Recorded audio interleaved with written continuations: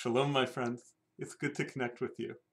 And over the past week, to see so many people on our Zoom sessions or know that we're celebrating Shabbat through our stream has just felt absolutely wonderful to me. I'd like to take a moment to look ahead with you, just about 2 weeks into the future, because Passover is on the way. And this Pesach is going to be a real nishtanah kind of moment for many of us, a real difference from the way that we may wish to celebrate our holiday. The news is just sinking into me in whole new ways that, yes, this new reality means that I may not be able to go home to Providence with my family and celebrate our first night Seder the way that we have for as long as I can possibly remember.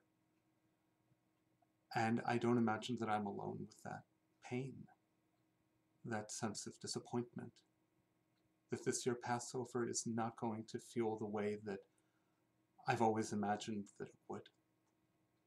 And there is a sense of loss there.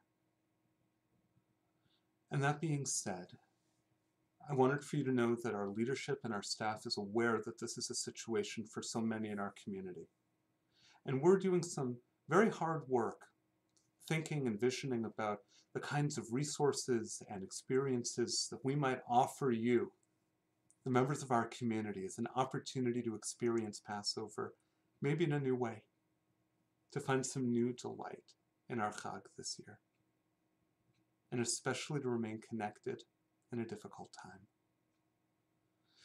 So stay tuned. We're going to share some resources with you next week, and until then, please continue to connect with one another and connect with us to share both difficult moments and also simchot, good news too. There are moments of joy and uplift, even in this difficult time. And to that point, I'd like to share with you, I now have a weekly spot on Chagiga.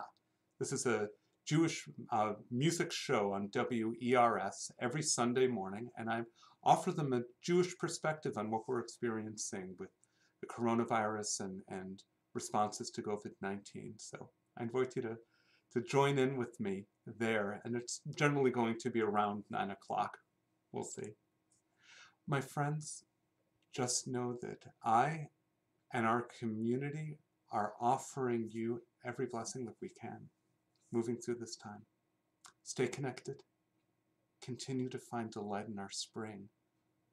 And let's find ways together of making our Chag, our festival of freedom that's fast approaching, one of blessing. Be well.